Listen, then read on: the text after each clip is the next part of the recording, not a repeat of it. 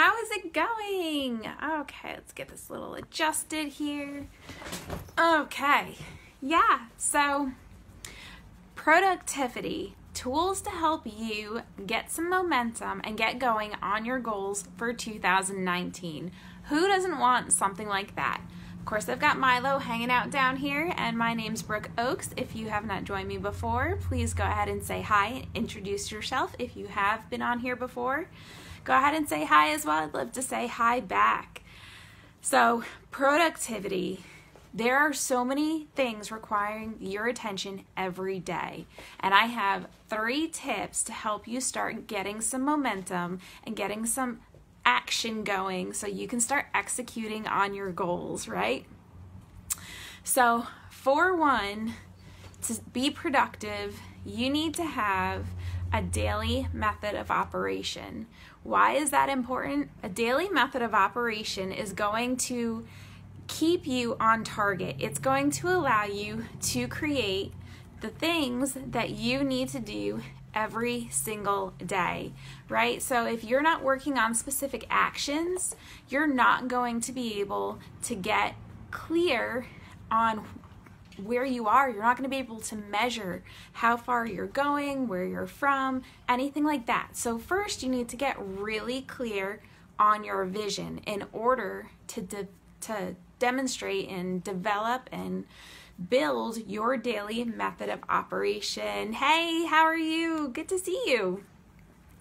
So, your vision, if you have a plan for 2019, you're off to a great start. And I'll tell you why. First things that you need to have is an idea of what you want to accomplish.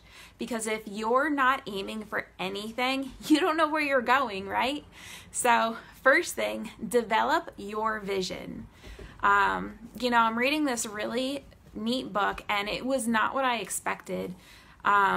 It's the connection algorithm, and if you are in my book club, you know what's going on a little bit with it, but originally, when you read the title, you feel like it's going to be all about the connections that you make with people, but the connection algorithm is focusing on the connections that you make in your head to work on where you're going, your actions, who you're talking with, anything like that, right? So get really clear on your vision. You're going to use your vision to create your daily method of operation. So now those are going to be the actions that you're working on every single day. Who you're talking to, the content that you create, what you're posting, when you're posting, the topics that you're covering. So your daily method of operation is going to cover a wide variety of things, right? But you want to be clear on your vision so you know which actions are going to fit into getting you to your vision, right? Those things that are going to give you the building blocks and help you get the steps going where you want to go, right? So number 3 in this entire thing, you've got your vision, you've got your daily method of operation, and the third thing that you need is a plan. So you know the actions that you need to be taking. You need to plan them out. You need to focus on when it is you're going to be doing each thing. When can you squeeze it in? Do you have 5 or 10 minutes in between going from work to home, or on your lunch before you go in? Like maybe you're standing in line, you can spend 5 or 10 minutes talking with someone. Fit in those specific actions and plan it out, because you don't want to focus on something that's going to take a long time when you've only got 5 or 10 minutes. So be intentional, right? You want to be intentional with the things that you are doing.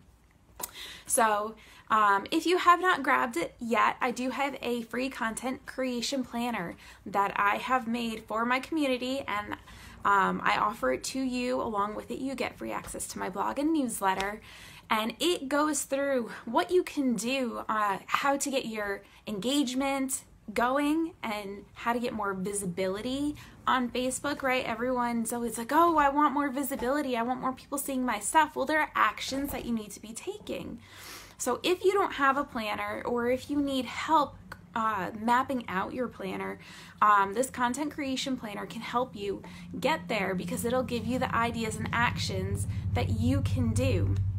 And you can adjust it to your needs, right? Obviously, nothing's set in stone. Everyone's got a different schedule, but it gives you an idea of things that you can do. So if you got value from this, please feel free to share. If you've got some questions, please feel free to reach out.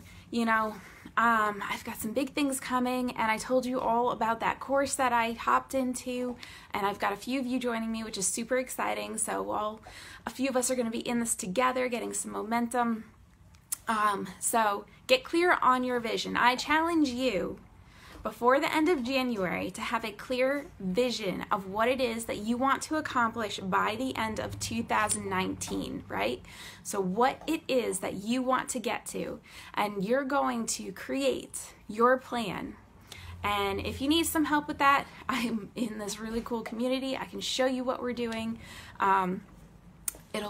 It's going to be a great year, guys. You know, every year we say it's going to be a great year, but you need to have that focus. You need to have that mindset. Hey, Karina, good to see you.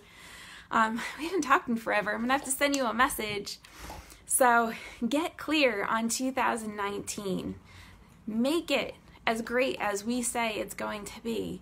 And remember, the better you are at mapping everything out, the easier it's going to be for you, because you can measure what it is that you're doing.